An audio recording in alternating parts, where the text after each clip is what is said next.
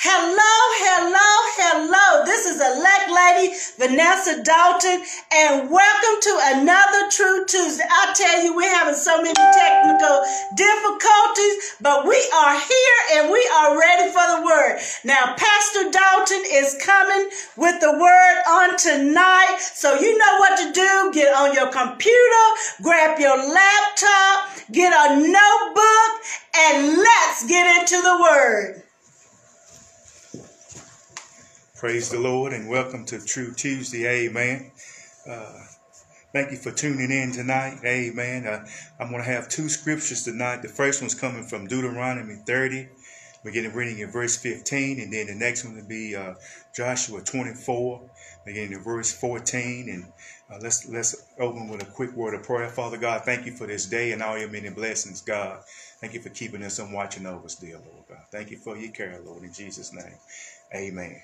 So, amen, I'm coming from Deuteronomy 30 in verse 15, and it reads, See, I have set before thee this day life and good, death and evil, in that I command thee this day to love the Lord thy God, to walk in his ways and keep his commandments and his statutes and his judgments, that thou mayest live and multiply.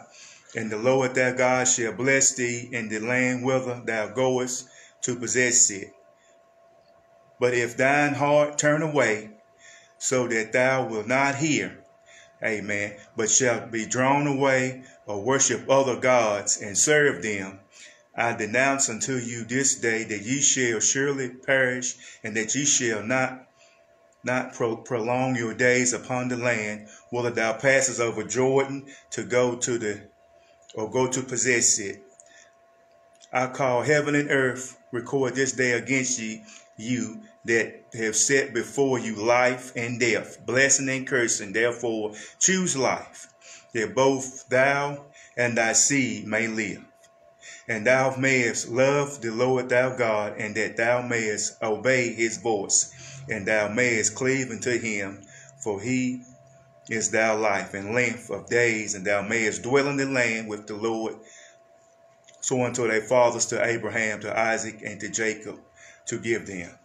Now Joshua 24, amen. Joshua 24 and verse 14 and 15, it reads, Now therefore fear the Lord, and serve him in sincerity and in truth, and put away the gods which your fathers served unto the other side of the flood, and in Egypt serve ye the Lord.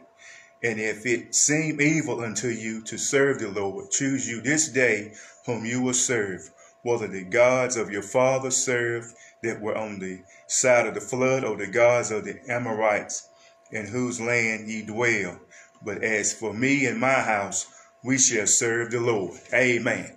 So for a few minutes, we're going to talk about dividing line. The dividing line. Amen. A dividing line is that which separates between two, or sets one thing apart from another.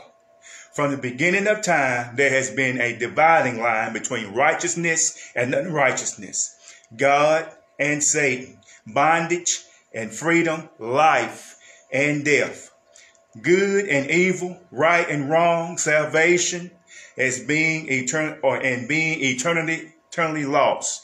The dividing line between life and death in the Garden of Eden was the tree of knowledge of good and evil. Amen.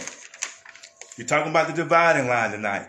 God told Adam that the day he ate of the tree that he would die. Amen.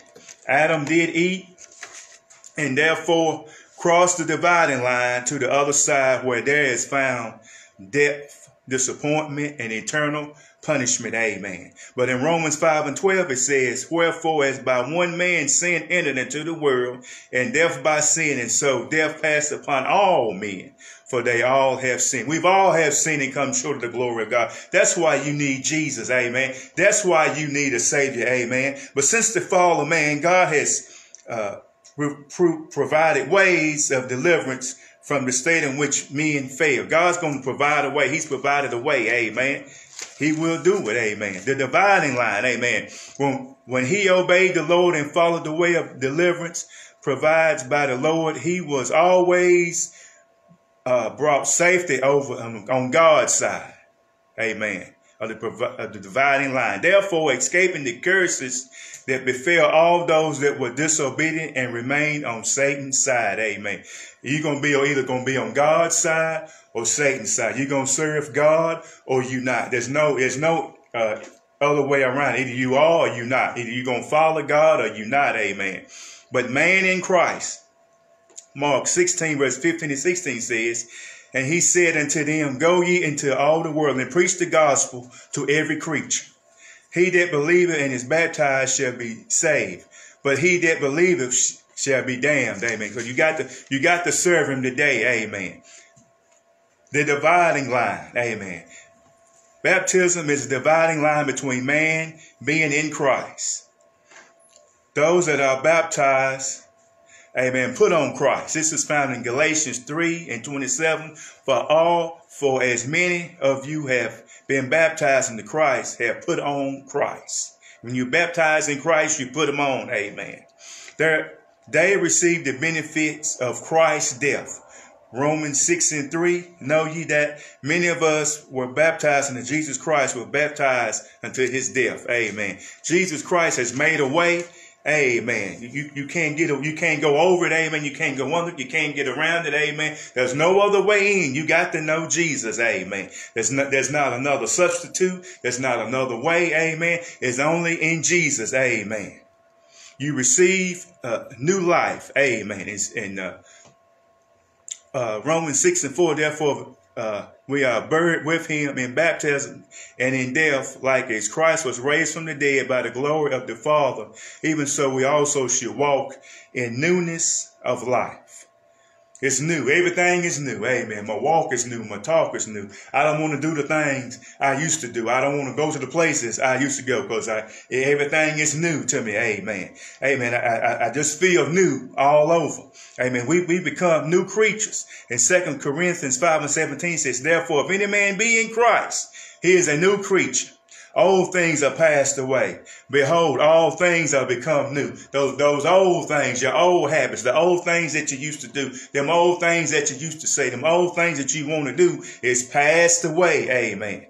Amen. But in Acts 22 and 16, it says, and now, while tarriest thou, arise and be baptized and wash away the sins when you call on the name of the Lord. When you go to the Lord, he will wash you. He will cleanse you. He will wash you. Amen. Amen. You don't need Clorox. Amen. You don't need another kind of bleach. Amen. You don't need Tide. Amen. But you need the blood of Jesus to wash you. Amen. Wash you white as snow. Amen. But he will wash you and cleanse you. Amen. But we're just talking about the dividing line. Amen. What side of the line are you on tonight? Amen. Are you on the side of Jesus? Amen. Are you on the side of Satan? Amen. Who are you serving? Who are you following? Amen. Who is on your team? Amen. Are you on Jesus's team? Or are you on the devil's team? Amen. But you need to make up your mind tonight who you gonna follow, whose team you on. Amen. We don't have to worry about nothing else, but you just need to follow Jesus. Amen. We're just talking about the dividing line for about 2 more minutes, and then there's gonna be time to go. You are saved from past sins. Amen. And found in 1 Peter 3 and 21. You are saved. You don't have to worry about your past. The only one that can bring up your past is the enemy. Amen. The devil brings up your past. Amen. Everything you've done, everything that you didn't do. Amen. The stuff that you tried and it didn't work. The enemy always brings it up. Amen. But Jesus Christ is going to always cover it in the blood. Amen. Because once it's done, it's done. Amen. It's over. All you do is say, God, forgive me. I repent. Lord God, help me right now, Lord God. That's all you have to do is repent. Amen.